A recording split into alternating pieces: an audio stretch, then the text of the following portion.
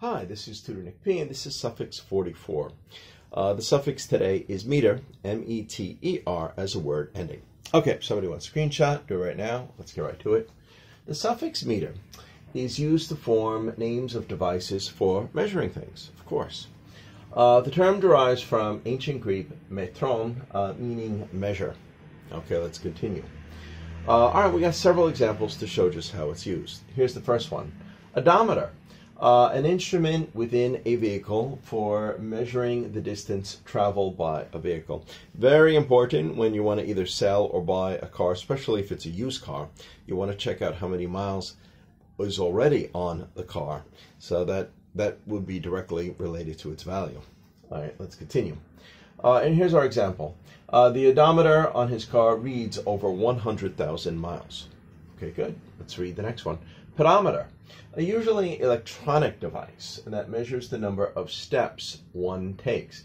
Yeah, some shoes have these, or you could buy another one. Sometimes you could buy one that you could put on your hip or something, where it's supposed to be measuring every step you take. He has a pedometer on his sneakers and tries to walk at least 10,000 steps per day. Yeah, that's kind of the standard that they say that, each person should try to do that just to stay healthy. You should take 10,000 steps a day. Okay, but that's what we mean. That's a pedometer for those people who actually have one and check it. Let's continue. Taximeter. All right, a meter inside a taxi for measuring a fare, of course.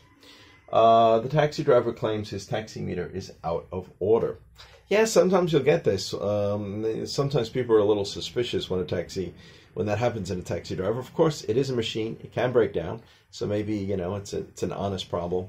But, of course, while you're taking a taxi, a lot of times you will check out the taximeter and see how high the fare is going, or see if there's anything suspicious of it, like if it was going much faster than usual, if somebody tampered with it.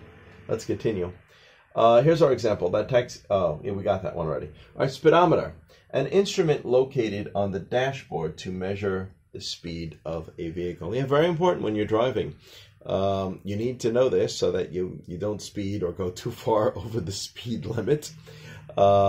Yes, so you have to, every now and then you have to glance down and check your speedometer to make sure you're not speeding. You don't want to get a speeding ticket. All right, let's continue. Barometer, an instrument for measuring atmospheric pressure. Yes, meteorologists use barometers to help form weather forecast, of course. Yes. All right, anyway, I hope you got it. I hope it was clear. I hope it was very informative. Thank you for your time. Bye-bye.